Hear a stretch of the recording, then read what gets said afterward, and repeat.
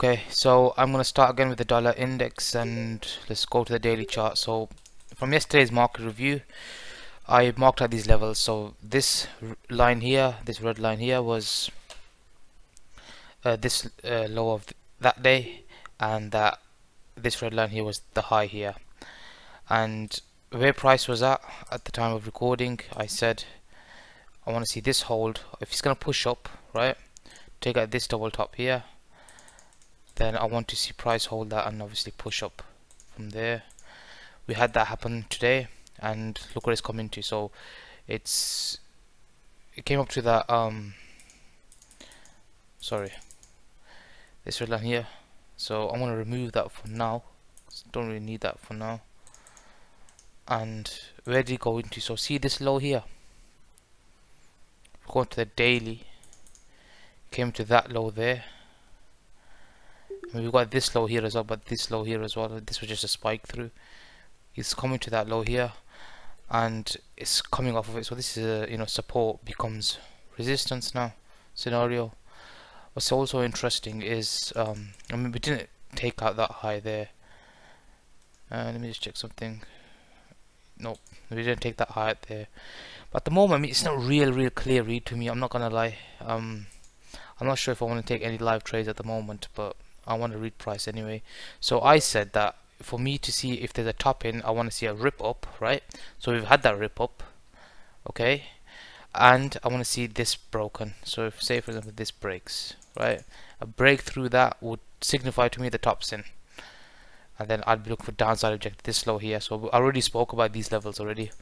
So in the previous market review, we marked out this low here for downside targets, and if we were to break this high here, which was this top red line, then we would continue going up into what this daily block here, fill in this void on a daily basis.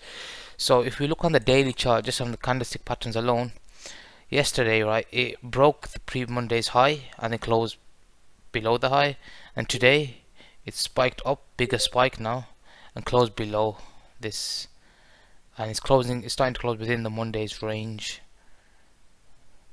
So I'm sort of getting a bearish tone now. Could going over what's happening in this, I'm getting some sort of bearish tone. So it's still tough at the moment. I'm not finding it clear, but so I mean, even if I'm not taking the trade, I still want to know. I still want to mark out some sort of scenario for price to do, and maybe during the day after London's opened, or throughout the day, sometimes price action clears up, and even if it's an intraday scalp, that's not too bad. So if I go into the 4 hour, I think if this here gives in, then obviously I'm going to start hunting shorts, and I'm going to say the high of the week is in. Okay, so at the moment I'm standing on the sideline here. If we continue up, this holds going to London, we start finding support, and this holds, then obviously continuation up on that. But as it stands at the moment, the way the daily is looking, I'm more towards the bearish side for the dollar. And to support that idea, I'm just going to look at the dollar Swiss, right? If we look at the dollar Swiss on a daily chart, right, where is it coming to? This daily block here, right? So I'm looking across the majors, which majors are sort of helping me find support. Look where the dollar Swiss is coming into, right?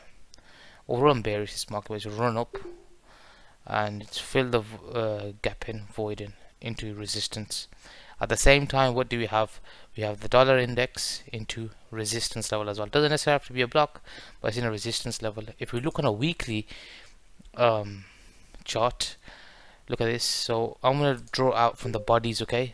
Like I said, that's where the volume is at, from the open to the close, right?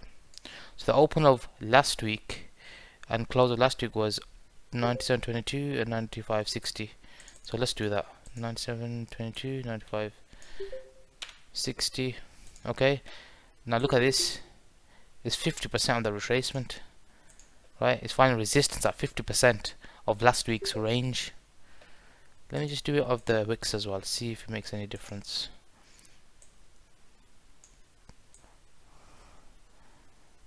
The high is 46, the low is 43, so let's do that. 46, 43, and yeah, same thing, right? See how it's finding resistance there. So there's a few things lining up now. So I mean, like I said, there's no need to take a trade right now. That's part one of, you know, your criteria met. You know, all these, the daily candle, it's at 50% of last week's range, right? It's traced up to that. Usually 50% of the range usually sort of does seem to cap it. And I mean, basic support and resistance here. Support, big bounce off here. Yes, we broke it here, but this was, and then we got, as soon as we got back above that, boom, shot up. So this still holds for me. There's more action that was here. I prefer that level. Going on to the daily, weekly, that level here, see that here? See this block here was acting as resistance. We bring that across here. It's right back into that, a reclaimed block. Okay, so, and if you look right, I prefer to use, I mean, this is more of a chunky bullish candle. It's right up here against that, so it's come right into a resistance now. So we need breakdown. Okay, we need a breakdown. So far this is looking decent to me. I like the fact that it's been an efficient grind down. Yeah, efficiently it's been moving down, and the way it's looking to me, it's not a fast move. Normally fast moves, right, it starts getting people short and then, you know, turns, whereas this is efficient, strong trading. So is that making sense so far?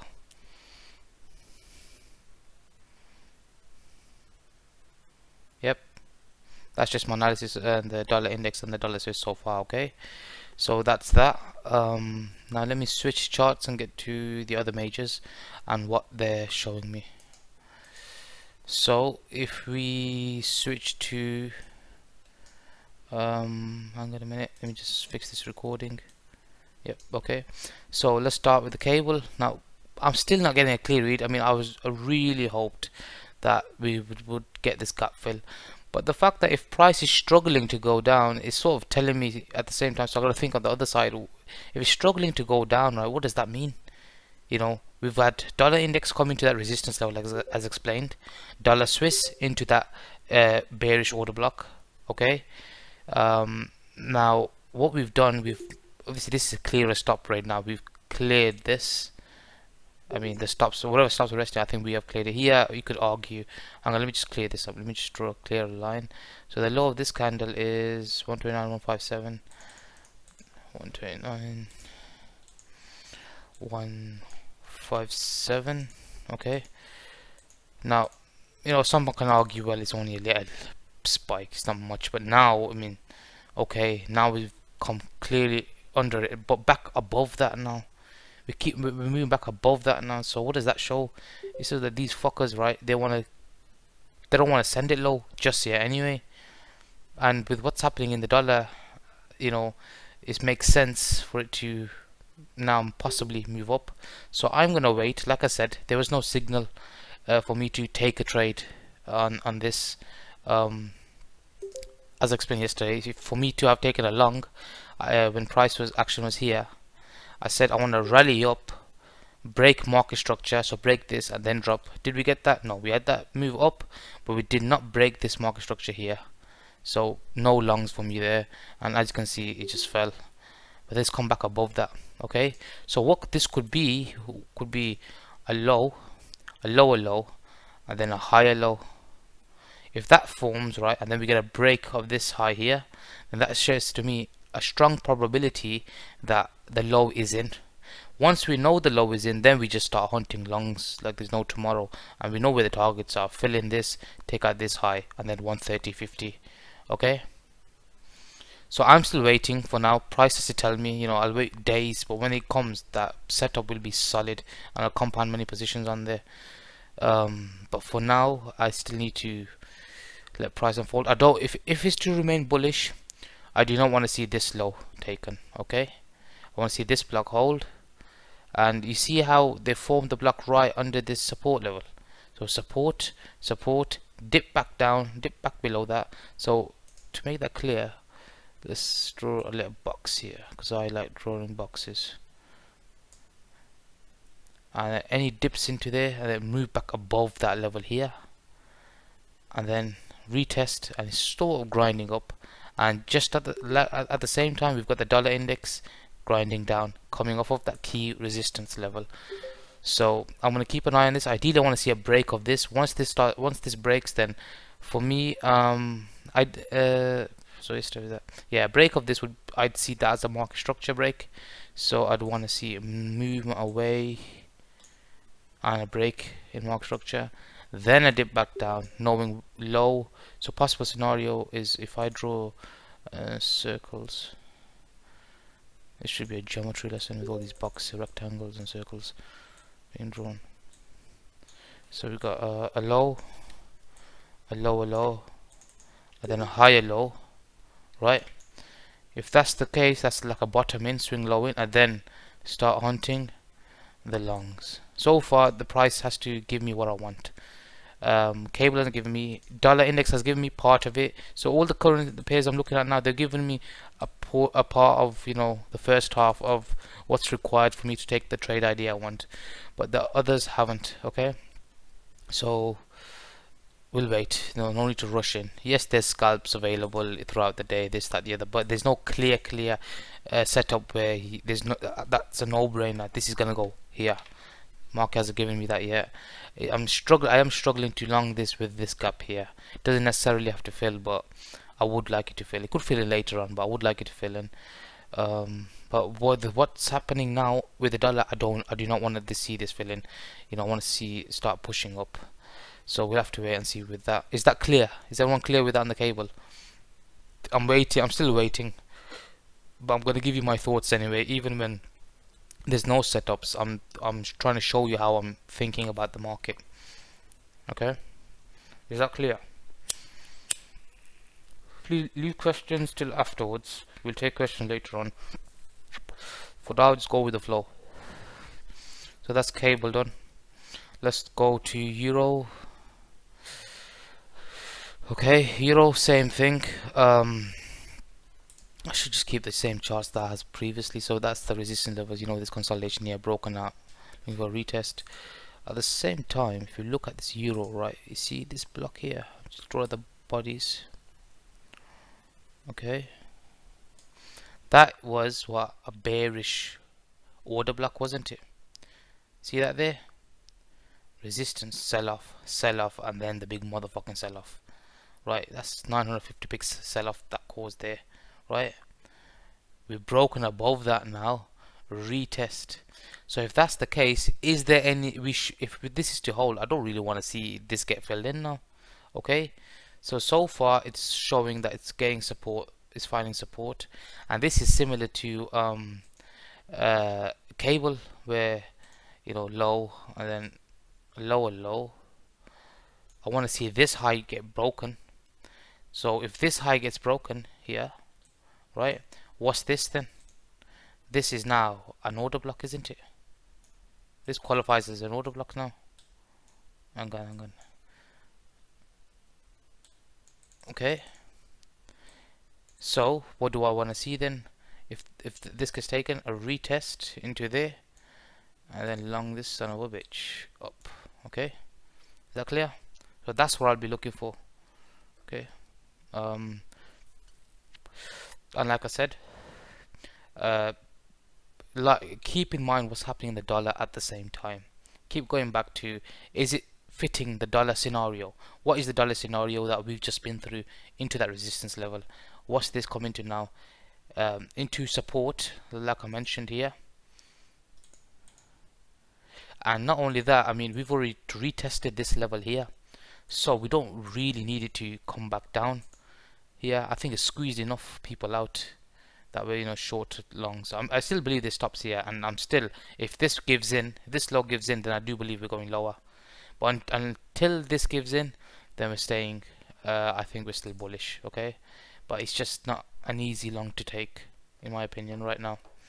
So you're clear with my euro, yeah? what I'm looking for, and then my targets obviously would be these highs here, and like I said, 1.16, 1.17 as marked out in the previous videos. Okay, is that clear? So that's clear. That's what I'll be looking for. I want this to nicely break up, break the structure high here, these highs there, dip back down, and then similar with cable, we've got oh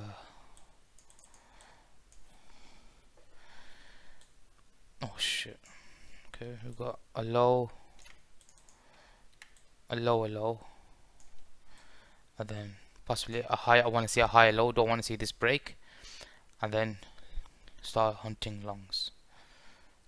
Okay, but we need everything to line up first. That's that done. We're going to look at CAD. Kiwi dollar, this level here is still holding, right? But this time we chose to want to take out the stops here. So I spoke about this level previously, support, resistance. It's still holding that, the level is still holding. But look, it's coming down, taking out the previous day's low, coming down, taking out the previous day's low again, and spiking up. It keeps spiking up. Look at the candles, wicks are forming. So this, I think, is buying unfolding here, which again lining up with what my bearish dollar stance. So if I just get rid of this, I'll do my chart again. The reason why I always clean my chart and do it again is just to reinforce, see if there's any changes in the market, or if things are looking different. Then it forces me to do my levels again, so I don't get stuck with one opinion of the levels I've drawn previously. So it's sort of a way I've sort of dealt with that. So they open again, it's for my own sake, having to do levels like each evening, unless they're like weekly or monthly levels, that's different. So 72,623, 72,623. Okay, we're still holding that, you know, until this breaks. I'd still longer term be bullish. If this breaks, then I think it's not just going to stop there. I think it's going to go a lot lower, and there's a lot low downside targets. I'd say fill this gap in here, take out this low, fill this gap in this. That would be my target. This would be another target. But that's if this gives in. At the moment, it's still holding, so still bullish. Okay, I think what this market is trying to do is trying to get a lot of shorts in. I mean, the way it's looking, right? Every time it tries to make a low, it goes pushes back up. Every time it tries to make a low, it pushes back up, and that same thing's happening across all the other pairs as well, majors.